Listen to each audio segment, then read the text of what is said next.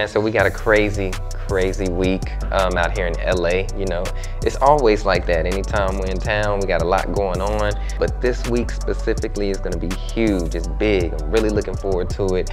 We on the rise. My girl Jones is out here too in LA, you know, so when we both out here, we be moving and shaking.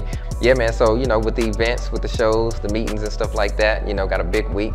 Like I said, we finna get to it, you know, but hey, ain't got much time left to talk. We in the city now. We gotta get to it. We gotta go. So, hey, I'm finna hit the streets. Joey's so dope. Actually, I made the introduction already to talking about you to him, and he wants to do some stuff with the Recording Academy. Yeah, he works with Janet. He works with Parkwood. I've known him for about like 10 or 11 years now. And he does a lot of marketing. He wants to do some marketing for my project coming up. And I know he'll be able to help us with like other artists as well. I'm really excited about like the other insight, you know, knowledge that he brings to the table. He can really help us behind the scenes as well as these artists. I get to meet with Joey Harris. He works with Janet Jackson. He works with Parkwood Entertainment, which is Beyonce's entertainment company, record label. And Joey's a good friend of mine, so I am just excited to catch up with true friends in the industry.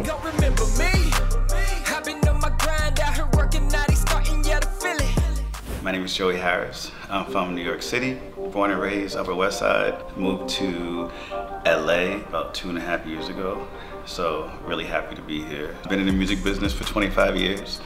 Been blessed to work at a ton of labels and with a ton of incredible artists. I love helping to develop artists, and that's how we connect. Me and Jones connected.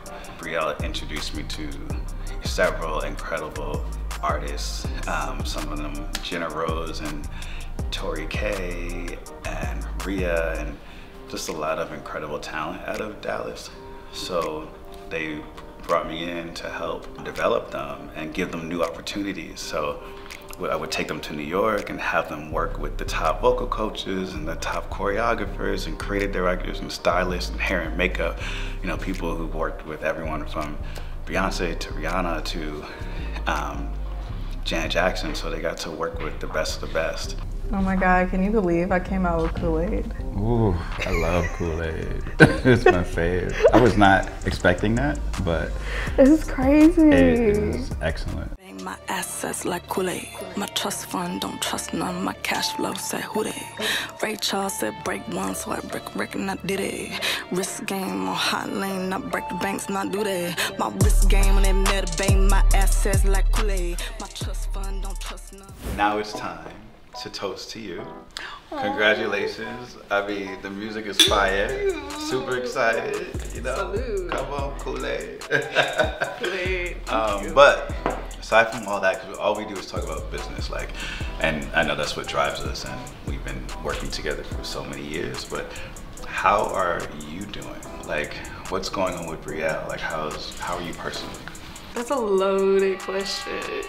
The only thing really stressing me out, you know, I have the company still.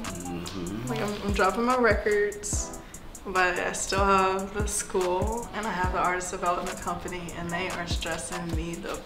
I already know. How many people? Now we went back to like a waiting list per se. Wow. And so because this year we only decided to take 6 clients, like I want to partner with some dope entities. Got them some super dope stuff, like working with Eclipse Darkness, Gregory Cody for Sync. So like Eclipse is my boy. Yeah, he's so dope. We went to BMG. Yeah. So it was super dope. So how was that? It was so cool. I know they loved it. I still got my makeup on for my video shoot, so I was not trying to be looking like that. So I was just but it was two really nice guys. They took us up to the studio, showed us around. I know he's finishing up some albums. He did like an artist spotlight with them. We were actually gonna bring some clients to it, but they messed it all up. They be tripping. What happened? What's the tea? They be tripping. I think they just don't understand how the industry works. They don't understand. I think it's a lack of education. I also think it's some impatience, the not even realizing that we're people. You know, because we do so much for them that like you don't get paid for it. You know, my mama. She was like, gratitude, appreciation, and thank you take you long. Unfortunately, a lot of artists don't care about that. There are some artists I work with that show appreciation, but you know, I learned that I can't take it personal if an artist doesn't say they appreciate you or say thank you for things, because they feel like you're providing a service and they're or if they're paying you or whatever it is, you're working for them. So it's a business, and I just had to take it as long as they are paying on time, that payment is my thank you. This client didn't want to pay me either. Oh, then they gotta go. No. Pay me my money. So give me something, golly. I think of the only thing I have to do for my music. I feel like that's a big piece. Like, I'm doing so much to support Kool-Aid. Like, thank God, like, because I'm still, you know, technically independent. And I just happen to know a bunch of people in the industry on top of that. Like, not happen, I'm working my entire life for it. Yeah. And it's like, okay, now I'm gonna put out this project. But yeah, take advantage of all the connections you've made and all the relationships you have. And nah, they said, we know these people too, thank you. I said, oh, okay. Bless up. Well, you got this though. Thank you. Don't let anyone break your soul. Oh, you won't break my soul. Jones Monroe. She's just like real, you know, like just so multi-talented. I love when artists take their platform to help inspire other people, and I really love that she had a great message in that song that so many people need to hear, and that are gonna help them get through, you know, whatever difficulties that they're going through in life right now. At first, I will say I was a little nervous about, you know, her doing so many different types of music. But when I actually heard everything, I was like, she actually delivers in all the different genres that she's doing. Kool-Aid, La Da Dee, I mean, incredible records. It's just really great music. She's got a lot of great songs that I think will do really well, so I'm super excited about helping her take all of that to the next level.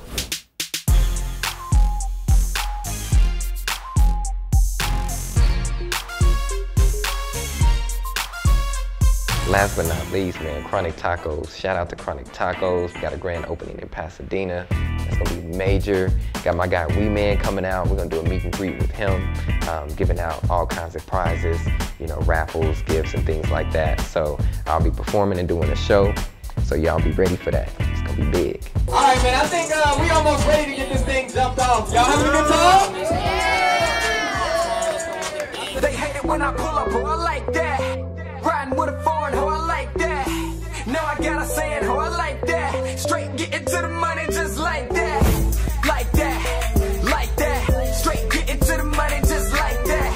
Like that, like that. Not a world saying, oh, I like that. Not a world saying, oh, I like that. And they ain't even tripping cause I like that. I'm known to live it up and then we kick back. Then it's back to the money cause I need that. She say, Eclipse spit it fast for me, can you do it? I say, girl, I can't, ain't nothing to it. Said I be bouncing, I'm moving that body, I'm loving the way that she do it. Watching it while I sit back and I'm thinking to myself, I gotta get to it. I be getting to the money, but I never count it. That girl so official, she's my accountant. Man, being in LA, I feel, so I'm already, you know, just eager to make things happen. Makes me feel right at home, honestly, you know, cause it's like breath of fresh air, I'm out here. You know, it's time to really get to the nitty gritty. So I feel good. I feel just naturally just moving with the energy within the city itself. So, you know, I always enjoy coming out here, man. Like I feel confident. I feel like I'm on top of the world, honestly, you know? So it's just like, LA. I'm thinking about moving back, but we will see. I'm gonna think about it. But it's just one of those spots, man, where you get out here and you know something's gonna happen. You know, I'm big on manifesting. I see it, I feel it, I smell it, you know, I hear it, seeing the graffiti, seeing the murals, everything, you know, from some of the greats that come out the city and always moving around in the city. It's just like, this is where I belong. This is my place. Just watch me rise. Under the flashing lights, yeah, watch me grind. Like a flame in the night, yeah, watch me rise.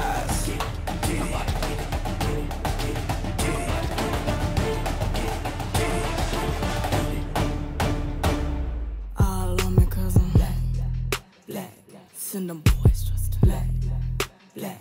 Shine brighter cause I'm black.